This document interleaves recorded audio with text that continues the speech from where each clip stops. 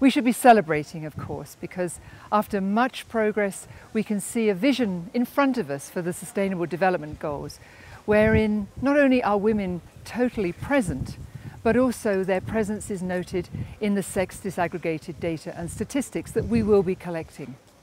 But let us just think about where we are today. Yes, we can see that 45% of the employed people are women, but when we turn our attention to science and technology and engineering, we see that that drops to 24%.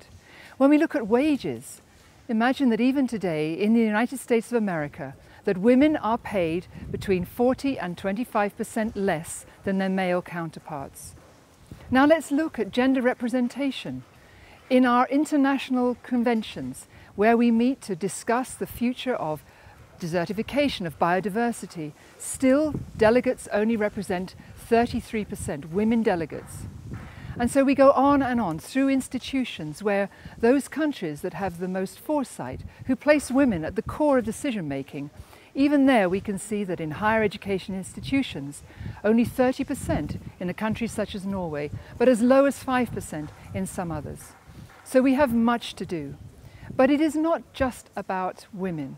This is about an agenda of equality, of making certain that half of the world's population is heard, and is heard in a place where decisions are made, where that thinking of what it takes to raise a family, to be able to bring science and technology into the everyday life, has a view that is balanced. And so when we go forward and we think about science as a career, when we think about technology and engineering, the numbers really matter. We do seriously have to bring women into an understanding that science is not only achievable, is doable, but is a lifestyle which women can really live up to. So, gender parity is the first step. Gender equality is the second step. And when we look about us in the developing world and we see one of the most precious commodities is time, then we look at the statistics that tell us that even going and gathering water, that burden of making sure that households work, we need to change the pattern in the household such that young girls coming up do not see themselves simply as the individual who goes to gather water, who goes to gather fuel, but who actually has an opportunity to go to university and then to succeed in the wide world of science.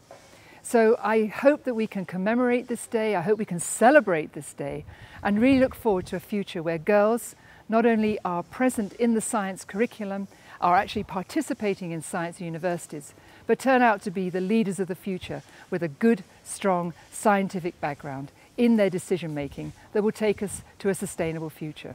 Thank you.